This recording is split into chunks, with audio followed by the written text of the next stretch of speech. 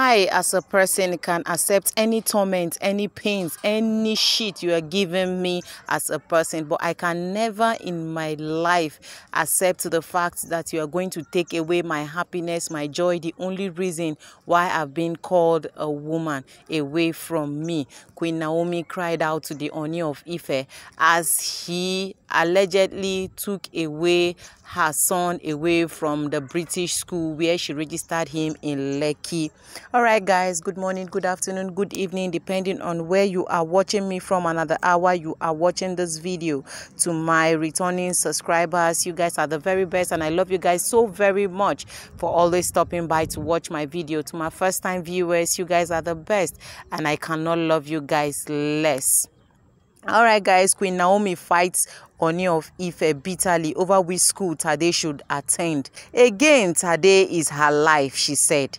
You can never take him from me. Queen Naomi cried out that even if he wants to kill her or do anything to her, that he is very free to do it, but he should never ever in his life think of taking away Tade away from him. That Tade is the only reasons why she smiles, why she is happy. That he only has several wives. He has 6 other wives out there, and he has 5 female children. Why on earth is he trying to take away the only smile that she has got, the only person that she gives her joy, that is the reason why she lives? That what has she done wrong to deserve him taking away Tade away from her? According to information, the Ooni of Ife sent his men to Tade school to talk to the proprietors of an American school in Lekki where Adenikawo attends. Now, Queen Naomi was very angry with the school due to the fact that they disclose everything that she has been hiding from the Ooni, and that why on earth would they accept the Ooni men visiting Tade without her consent. Due to the anger and the annoyance in her, guess what? She got angry and removed him from that school and took him to another school. You understand that fact? So the Ooni now became very angry, very mad at her, that why on earth would she do that, and now decided to send her a message to where he knows she will be any day, anytime, which is Akure. That he is very 100% sure that she will attend Akure church on that fateful day. He now sent his men to issue her a message that he is going to change his son's school and that he needs his son back. Now Queen Naomi, who heard the message, became very angry, started crying, screaming to her voice, and called Ooni of Ife ASAP that, come Oga, what is it that I have done wrong to you that you don't want to see me happy? And immediately the call entered. Ooni picked the call because now he loves her so very much that he cannot do without her.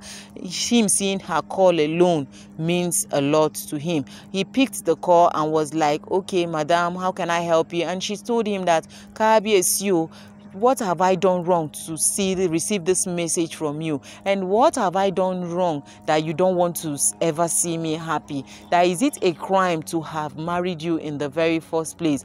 And the only reasons why I smile, why do you want to take him away from me? My people. And now the Ooni was like, I don't understand. Is it that you want to claim Adenikawo to yourself or what? Is it that he is not my son and I don't have rights over him? Now Queen Naomi told him that no, it's not like that, oh.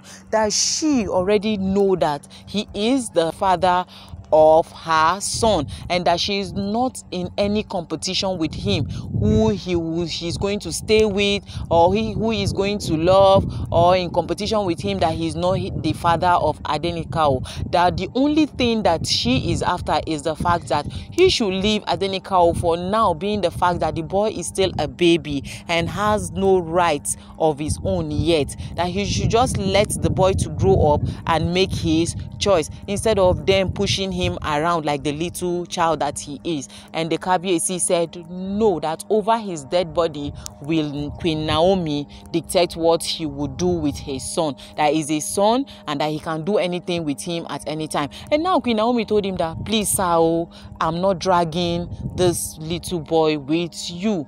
Just give me that grace, that opportunity to take care of him as a child. That okay, if you want to carry this child, it's fine.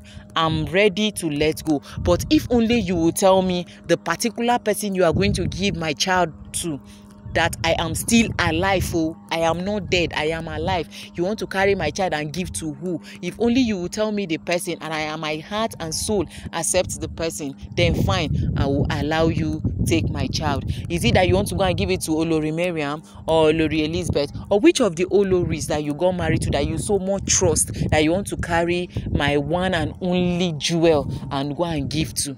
Tell me. And the Kabiyesi is not having anything to tell her, rather than to tell her that okay, if she so value Adenika, that she should come back to the palace and come and take care of her child. And she says she has left the palace and have left for good, and that nothing on this earth that will ever bring her back to the palace. That he's just doing all of those things to frustrate her, right? So that she can come back to the palace. That she can take any other thing from him, but she coming back to the palace is what she will never do. So he shouldn't even bring Adenika to the very to this very matter on ground. That he should please allow her son to be, let peace reign. That when the boy grew up, he will now have a choice and give them reasons why he chose this over this person. That she's not after drama and she don't want problem, and she ended her call. That the Kabiyesi should allow her to have peace, that she has left the palace for peace sake, that he shouldn't come and be tormenting her. All right guys, I have many more gists to tell you guys, but before then, do not forget to subscribe to Gifted Gist TV for more interesting gist and informate, and do not forget as well to click on notification bell so to be notified anytime I drop a new video.